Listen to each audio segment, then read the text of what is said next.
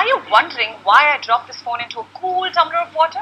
Well, for all these answers and then some more, let's go over to Abhishek Bhatnagar.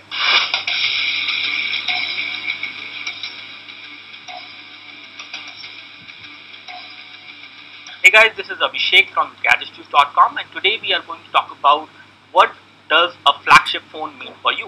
Does it mean a good design? Does it mean a great camera? Does it imply a good build quality? We are going to talk about all that.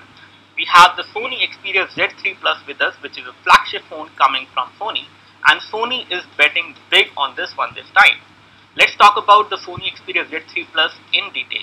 Talking about the Sony Xperia Z3 Plus, it looks like a very good phone in terms of the build quality. It is a very strong phone, and in terms of look as well, it is a premium phone to look at.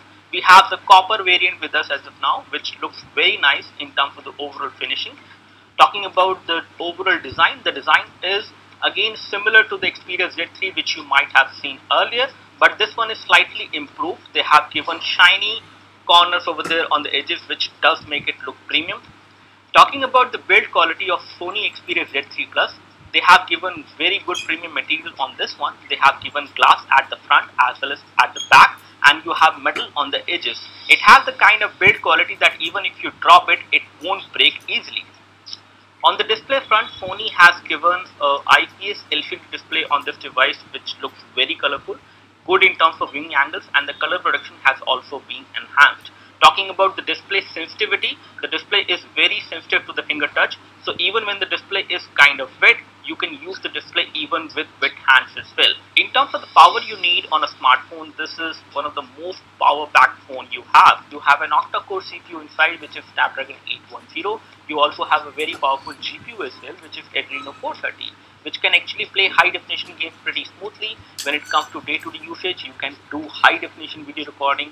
4K resolution video recording is also possible, and this phone can handle all these things pretty easily. The phone UI is also pretty smooth. In day-to-day usage, you will not see any kind of lag on this UI. Sony has also worked on the UI front that you actually get the kind of responsiveness you should get in this user interface.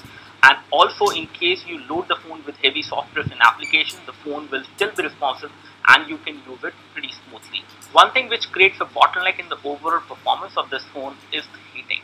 This phone does heat up, especially when you play high definition games. It will heat up quite a bit.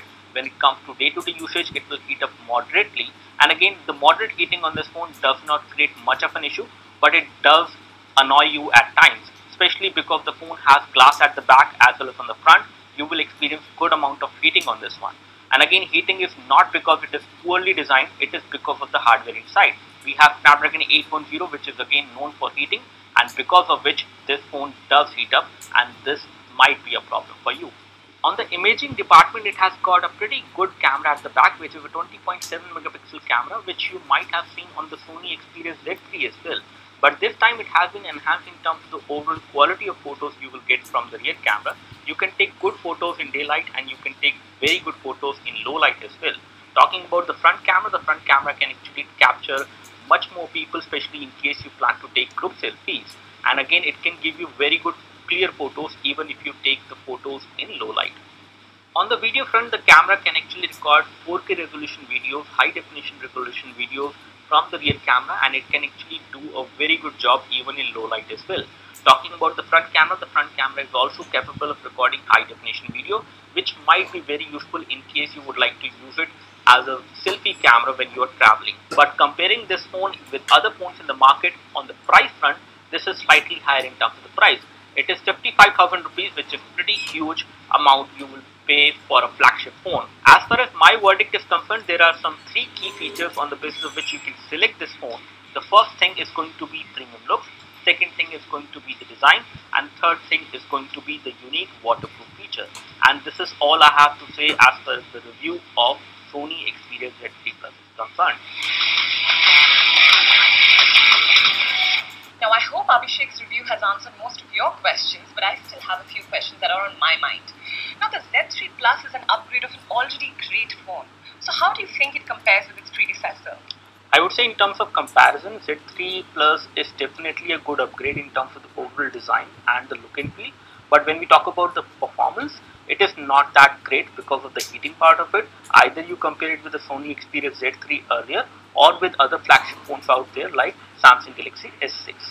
Well, I'm not letting Abhishek go anywhere without answering one more question. So Abhishek, tell me, what is the best feature about this phone that gives it that much needed edge over all the competition in the market? I would say the Sony Xperia Z3 Plus waterproof feature is something which makes this phone very special out there in the market compared to any of the flagship phone. And again, this feature makes it very special among the flagship phones. Now, while I enjoy a cool mug of a smartphone, why don't you?